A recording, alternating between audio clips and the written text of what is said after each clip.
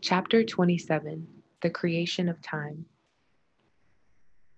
God, in the bodies of 1,008,000,000 people, physically lives on the first earth, but his and her mind fills space all around to set the boundaries of the new universe.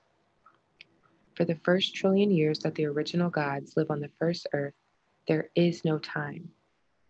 They know only in retrospect that the period of timelessness lasts for a trillion years because that is how long it takes for each subsequent star to form, and they all form the same way as the first solar system, except for the first Earth. During this early stage, the first Earth is alone in absolute darkness. This darkness is called ether, or space in modern words. It surrounds the first Earth up to a distance of nearly 1 million miles, beyond which there is nothing. There are no physical substances beyond the boundaries of the universe. No physical bodies can go there. That region is occupied only by the mind, which has yet to condense into the seven substances. The first Earth is totally still and dark. This absence of movement is the reason for the absence of time.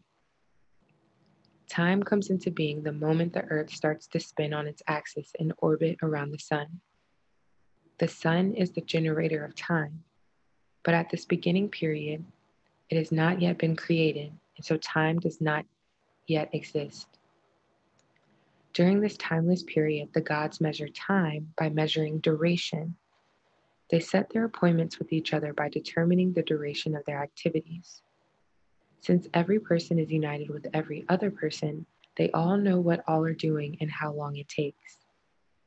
Therefore, when they set appointments, they say, I'll meet you at the end of such and such an activity, and then meet when the duration of that activity has come to an end.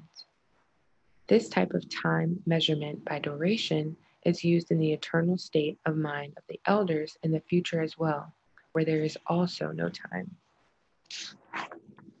Although the gods are involved in many earthly activities, their main activities involve the condensation of the expanded part of their mind into the seven substances, which will ultimately form the first sun and subsequent star systems that will eventually fill the entire universe.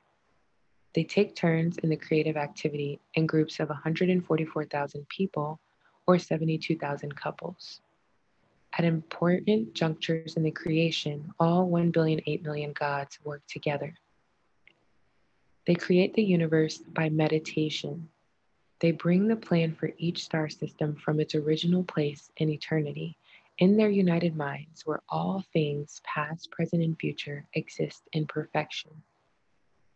They concentrate their minds on the type of sun that they want to create and hold its image steady in their united minds. After meditating on the image for some time, that part of their expanded mind will begin to condense into the chosen location. The first substance of the sun will begin to condense as magnetism. It takes a period of 6,000 years of meditation to initiate the formation of one solar system. The gods divide this time among the 7,000 groups of 144,000 people. Each group meditates on the creation for a set period whose length is determined by their progress. The creation of the sun advances in very precise stages, and the duration of these stages is their way of measuring time. After 6,000 years of creative activity, they rest for 1,000 years before starting the creation of the next star system. The creation of stars is sequential for the most part, meaning one star system is created at a time.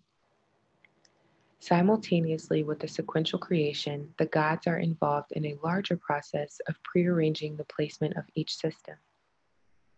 They determine beforehand where the location of each star will be, what its movements will be, as well as its magnetic relationship with the rest of the universe. By magnetic relationship, I mean what modern scientists call gravitational relationships. In reality, gravity does not exist. What they call gravity on Earth is mostly atmospheric pressure. On a larger scale out in space, gravitational attraction is actually magnetic attraction. And so every 7,000 years, the gods begin the creation of a new star system. This creative process continues even today and will continue until the entire universe is filled with its allocated number of star systems. It takes 1 trillion years for the first star system to be completed, and about the same amount of time for each subsequent system to reach completion. But the actual creative process of initiating the formation of each system only takes 6,000 years. After 6,000 years of continuous meditation with the 7,000 groups relieving each other, all the necessary conditions are set in place for the star system to reach completion automatically. In other words, once the initial process is completed in the 6,000-year period, the rest of the process follows natural laws. If there is an Earth-like planet in that star system, it will be ready for habitation in about 1 trillion years. Thus, the second Earth is inhabited by settlers sent from the first Earth after 1 trillion years. After that, a new Earth is inhabited every 7,000 years.